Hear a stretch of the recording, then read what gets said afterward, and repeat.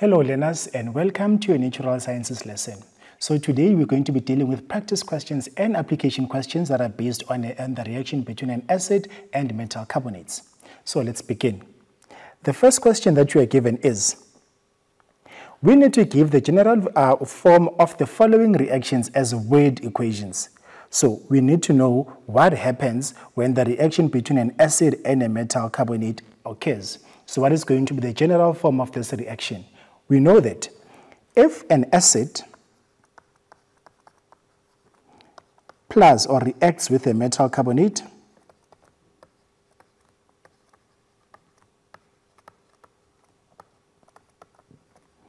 there are three products that are going to be formed. We know that you're going to have salt, we're going to have water, and then the last one is going to be the carbon dioxide. Because the carbonates, they have the CO3 as the carbonate.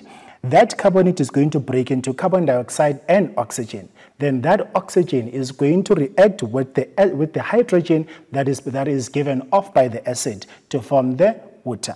So then the remainder of everything else is going to be our salt. So therefore, the product between these two substances is going to be, when they react, is going to be salt plus water plus carbon dioxide, which is our CH2, which is our CO2. Next question. Now, when the reaction between an acid and a metal, so what is going to be the general form of this reaction when an acid reacts with a metal? Again, acid is going to donate the hydrogen, but then the metal, because it doesn't have the oxygen or it doesn't have the hydroxide to donate, it's just going to be the metal, which means the only thing that is going to be donated is going to be the hydrogen from the acid.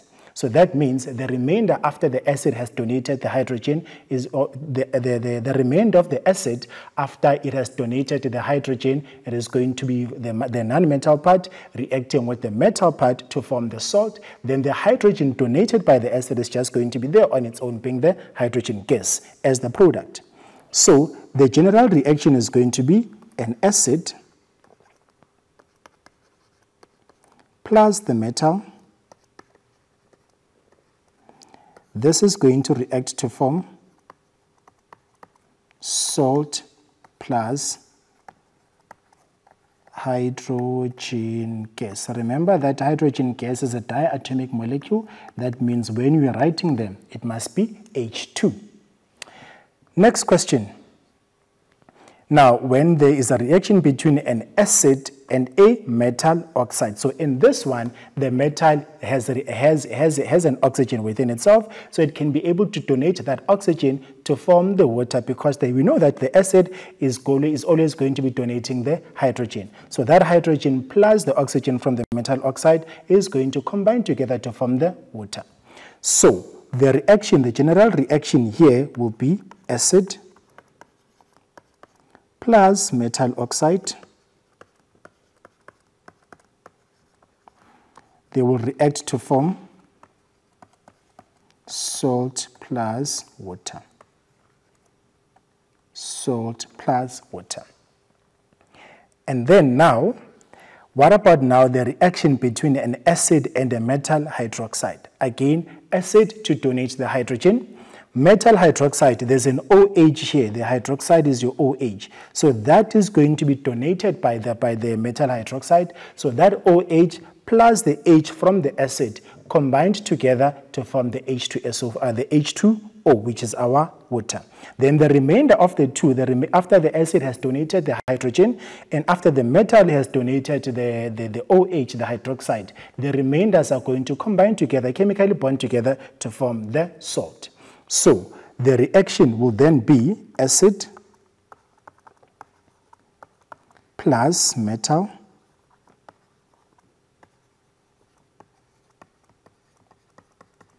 hydroxide, product, salt and water. salt and water, because now the OH has been given off by the metal hydroxide, the H was given off by the acid. Now when those two things, when the OH chemically bonds with the H, they form H2O, because there's 2 hydrogen atoms and 1 oxygen atom. Then the remainder will then form the salt. Now as we've said, the pH of the salt is going to be dependent on the acid and the base that reacted. Next question, it says that we need to give, so for the solutions of the following substances, we need to give the name of one example, and then we say if whether the solution will be acidic or basic, and then lastly, say if it has a low pH or a high pH. So let's just think about a pH scale for a minute. We know that neutral 7 starts from 0 going all the way to 14. The less than 7, it's acidic, and then greater than 7, it is basic. So a high pH means a basic substance, and a low pH means an acidic substance. And the lower the pH gets, the stronger the substance becomes, the stronger the acid becomes. Then the greater the pH goes, then the stronger the base becomes. So the strongest base will have the pH of 14, the strongest acid will have the pH of 0, and the neutral substance will have a pH of 7. So 7, that is neutral. So a non-metal oxide, so the solution of a non-metal oxide, we know that non-metal oxides, they form acidic solutions. So number one, the substance or the name of one example will be, we can use sulfur dioxide, SO2. We know that sulfur is a non-metal reacting with oxygen to form a non-metal oxide. Now, number two, the solution, will that be acidic or will it be basic? We know that the non-metal oxide, they form acidic solutions. So therefore, that is going to be acidic. And number three, say if it has a low pH or a high pH. Obviously, if it's acidic, the pH is low because it's less than 7, right? If it was basic, the pH is going to be high because it was going to be greater than 7. So therefore, the pH of the acidic substance or the acidic solution will be low. Low pH, small letter p and capital letter H, which then means the pH is going to be less than 7. Now, metal hydroxides. Metal hydroxides, again, we answering the very same questions.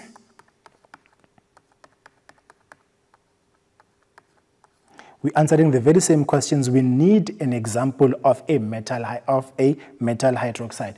We can take any metal from the group 1 elements or even the group 2 elements. With the hydroxide, we know hydroxide is an OH. So we can take the most common one being the sodium hydroxide. Sodium is a metal reacting with the OH to form the sodium hydroxide. That's a strong base. So generally, metal hydroxides, they form strong bases, which then means obviously their pH is going to be high because their pH is going to be above 7. So therefore, if now this sodium hydroxide was to be in a solution, will that solution be acidic or will the solution be basic?